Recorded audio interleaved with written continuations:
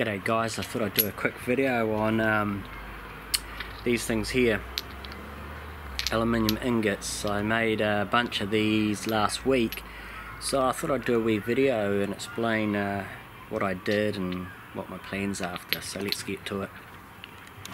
So a while ago I brought an electric melting furnace from China. Costs about $250 US plus shipping. It's just a little one, probably used for jewelry making and those sorts of things. So anyway, I brought this with the idea of melting down some aluminium, and because I work in IT, I go with what I know, and that is hard drives. I got a lot of hard drives stashed in my shed, so I went about dismantling those, and that was really good fun and quite interesting. I got a lot of parts out of that I'll be able to use in modelling, really strong magnets and the like. Once I had stripped them down politely, I then went about sticking them into the press. I have a 20-ton shop press, and I just tortured the poor hard drive chassis and broke them up into smaller parts to fit inside the crucible that I have. I then went to do the melting. I hope I didn't void the warranty. The seals, some of them were broken, but they were still intact. So yeah, I should get my money back on those hard drives for sure.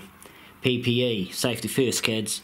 So I got this face mask and these old welding gloves I've had forever. The face mask and these booty covers that I brought from AliExpress, also cheap and probably way over the top for this tiny little furnace, but molten metal should not be fooled with, so you know, it was neither here nor there for me to purchase this stuff and use it. The furnace is pretty cool. You got a little thermostat thing there, and you just get it up to temperature, and then you start putting your bits of aluminium in there, and in my case of course it was the broken up hard drives, and I just got bits that were about the right size and loaded up the crucible. Not too much, a little bit at a time, just to especially this was my first time using it, you know, I wasn't too sure how to use it, but having that little readout was quite handy, because I'd set it to a temperature and I'd load it up, and then I could watch the temperature go down, and then it would kind of plateau, and then it would go back up once all the scrap had melted.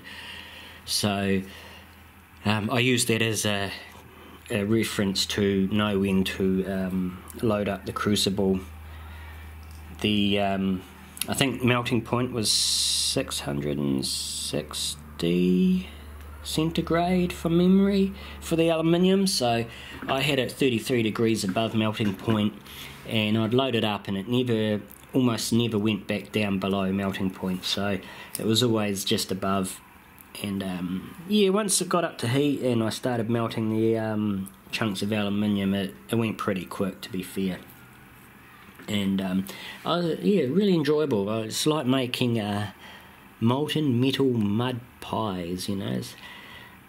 So I took off some dross here, because the hard drives have powder coated paint on them. There was a fair bit of dross on these things, warranty stickers and the like that got burnt off. So of course I had to de-dross this stuff before I poured the ingots, and I just used I don't know, some tool I made up for that. They poured pretty well. You can see here I brought myself 3 little graphite ingot molds, and I'd just do 3 at a time. While they were cooling, I'd just load up the crucible again with the next lot of hard drive scrap, and then the ingots would pretty much just drop out of the graphite. And yeah, it's good fun. I enjoyed it, and that's the stash of the day. Well, not the stash, what I melted of that day, and that's what I've done so far. And that's a mixture of hard drives, and I also chopped up one old bicycle rim just to experiment. So you can see now I've got all these ingots of a lot cleaner aluminium. The plan with these is I would like to try and experiment with lost PLA casting, which is something I've been watching a bit of on YouTube, where people are printing positive molds in PLA and then making a plaster cast and then melting the PLA out, leaving a mold that you can pour the aluminium into. And I'm quite keen to give this a go and see if it's workable for small parts for RC, because when you're making rat rods and oddball stuff like I do and Josh at us every day and whatnot, sometimes there's a problem with lack of parts. So I want to try making suicide axles and other things. If you remember, I made that tunnel ram which you can get off Shapeways, and that would be way cooler if I could do that in aluminium. So, you know, this is what I'm up to with this. I don't have a 3D printer yet, it's a work in progress. I've got a bit to learn there also. So yeah, watch this space, there might be some videos on that coming in the future. Probably nothing anytime soon, I'm just prepping at the stage and researching. So yeah, alright, that's enough of this. Hope you enjoyed it, something different. Alright, catch us later.